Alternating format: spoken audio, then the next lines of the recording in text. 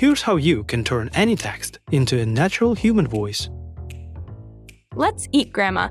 in just a few clicks.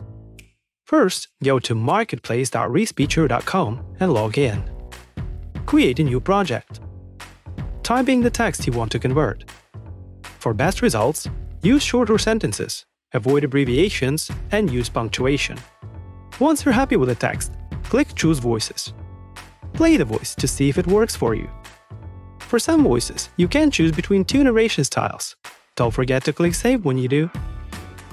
When you choose the voice, click Convert and then go to Result. Wait for conversion to complete and listen to it.